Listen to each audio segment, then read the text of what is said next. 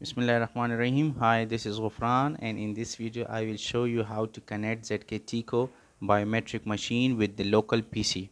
So for this I will need a LAN cable, I will need a Wi-Fi router, and I will need a PC. So my PC is already connected with this Wi-Fi router. So let's find out. Yes, it's already connected. So what I need, I will find out the IP of this Wi-Fi router. So go to start and enter cmd command prompt. So in this, enter IP config and enter it. So IPv4 address is 192.168.10.0.8 and the default gateway is the 192.168.10.1. That's good.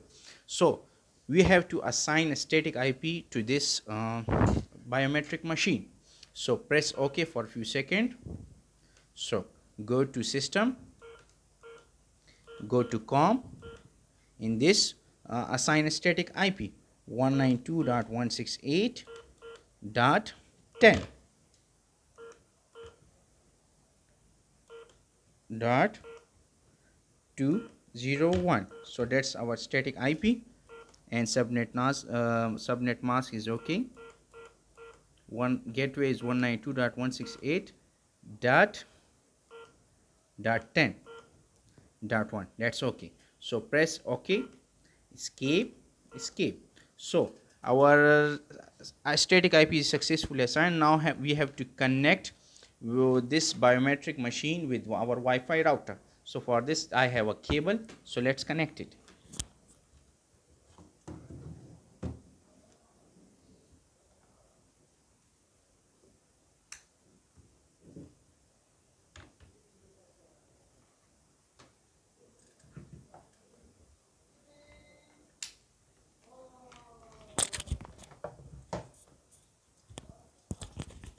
Okay, so let's go to PC and open zkteco management software.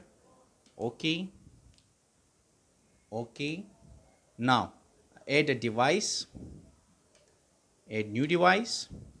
Here I will assign a name K40 device, and the communication mode is Ethernet. It's okay. IP address is 192.168.10.201.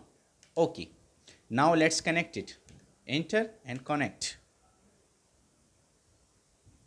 Successfully connected. So thank you very much.